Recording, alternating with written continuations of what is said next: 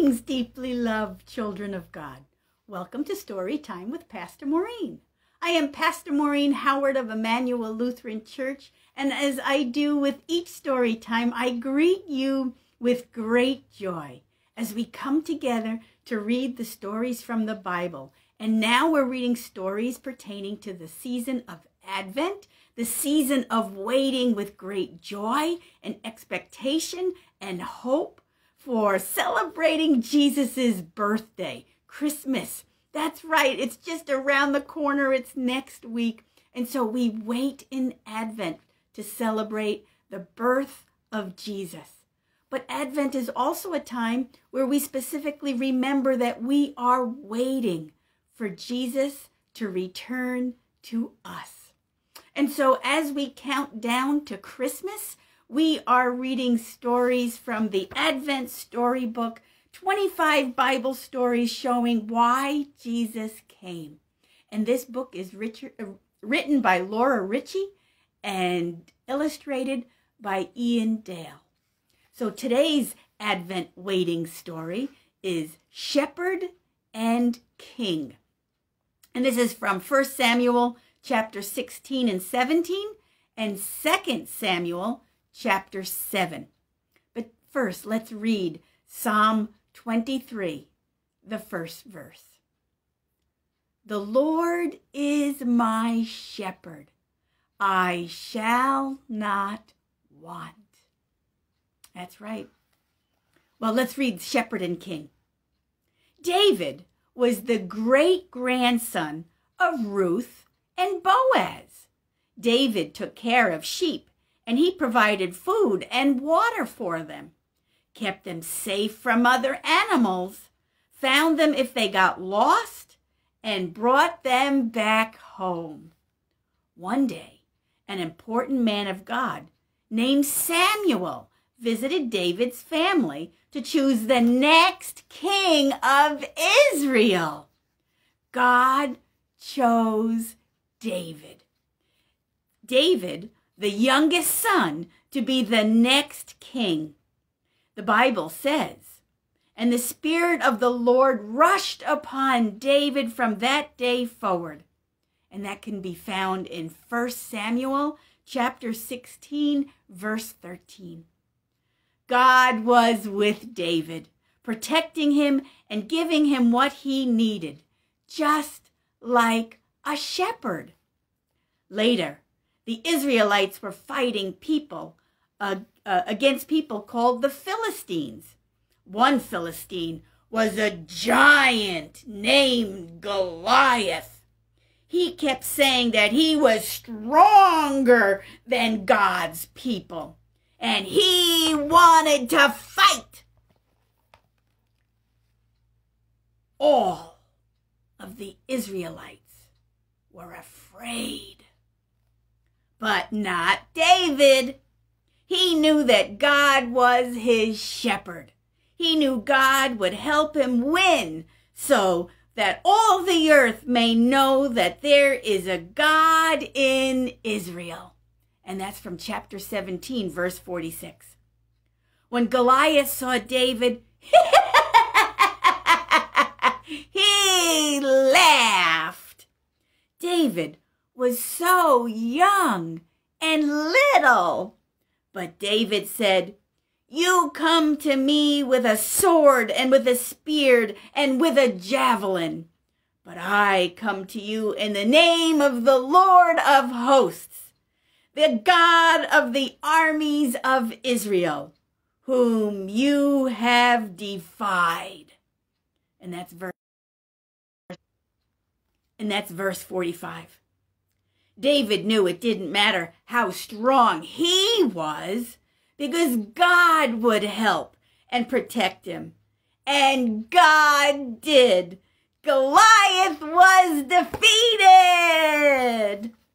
David became king of Israel. He tried to love God and help his people to do the same. But he made many mistakes, just like everybody else. But God made a promise to David. God promised, Your house and your kingdom shall be made sure forever before me. Your throne shall be established forever.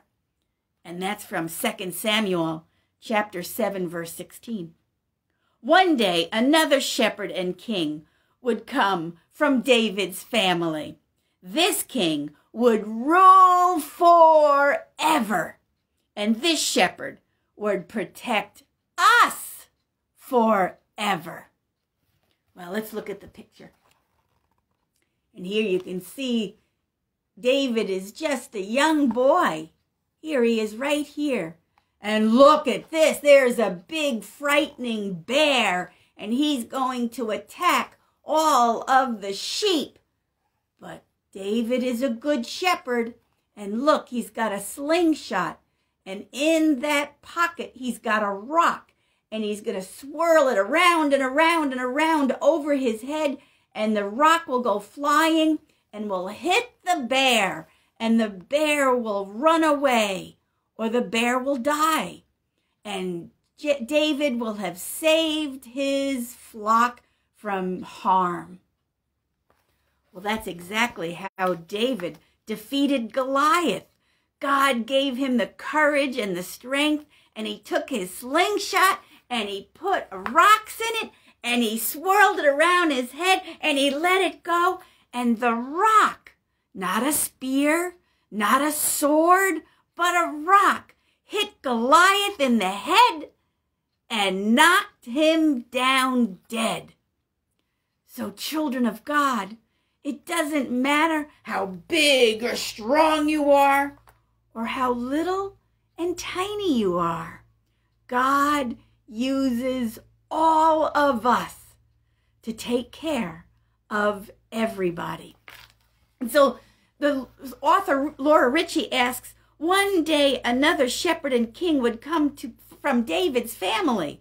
This king would rule forever, and this shepherd would protect us forever. Do you know who that king is that comes from David's family? Do you know? Oh, you are so smart. You are right. It's King Jesus. Yes, King Jesus is Lord of Lords, Kings of Kings, and he is our protector, just like a good shepherd. So again, Laura asks the question, who protects you and gives you what you need? Who protects you? Who buys your clothes? Who buys your food and keeps you warm? Moms and dads, grandmas and grandpas? That's right. And God provides all of that for mamas and papas and grandmas and grandpas and you and me. For God is our great protector.